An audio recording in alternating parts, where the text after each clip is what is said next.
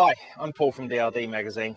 Well, I don't know about you, but I'm not really the flashiest dirt bike rider in the world. And to be honest, I get a bit fed up with all the other guys clearing off when we go trail riding. But I've found a secret weapon, and it is this, the new Honda TRX700 sports quad. We're going to go and take it in the bush and have some fun.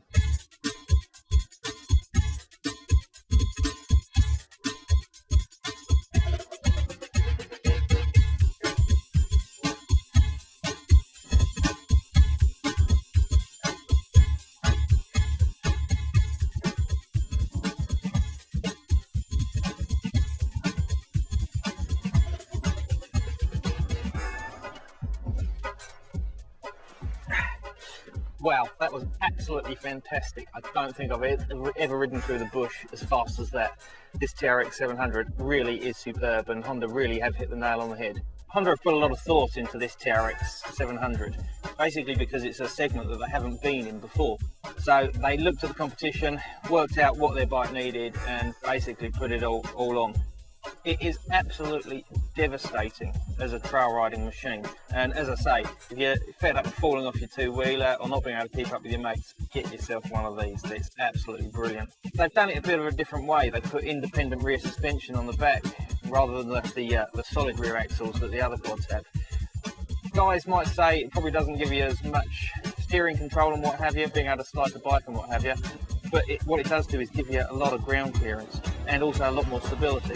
The idea with the independent rear suspension is that the wheels can go up independently of one another, so if you hit a rock or something like that, that wheel just goes up, keeps the other one on the ground, keeps the bike nice and stable.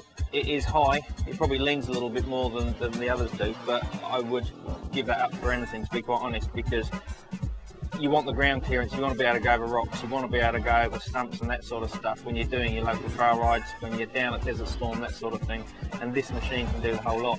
They've done another great thing. They've put reverse on it. Hooray! The sports quad with reverse on it. So when you overcook that corner or you get yourself stuck or even reversing off the trailer, click it into first, pull the little lever, click it down again, backwards you go. It's powered by a 6.8cc single overhead cam fuel injected motor. It provides huge amounts of power, huge amounts of torque. So even though it's got a great 5-speed gearbox, it doesn't really matter, you don't really have to bother it. It's got so much torque that really your biggest problem is keeping the front wheels on the deck. What it does mean is that when you do get those obstacles, when you do see a rut, when you do see something, jab of the throttle, over you go.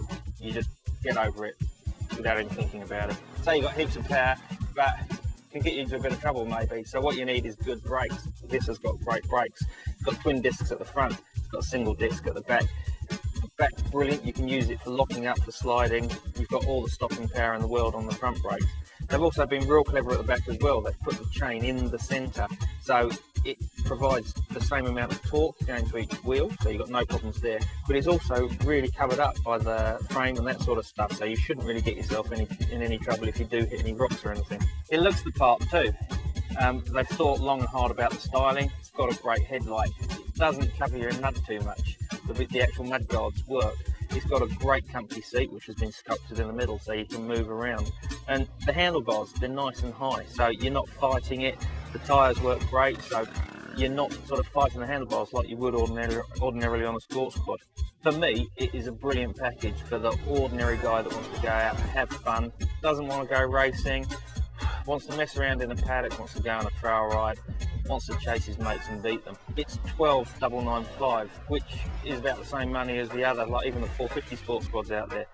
You're getting a lot more CC, you're getting a lot more power, you're getting a lot more usability. I think it's a brilliant package. I'm going to be on the phone to Mr. Honda because I want one of these sitting in my garage. It's that great.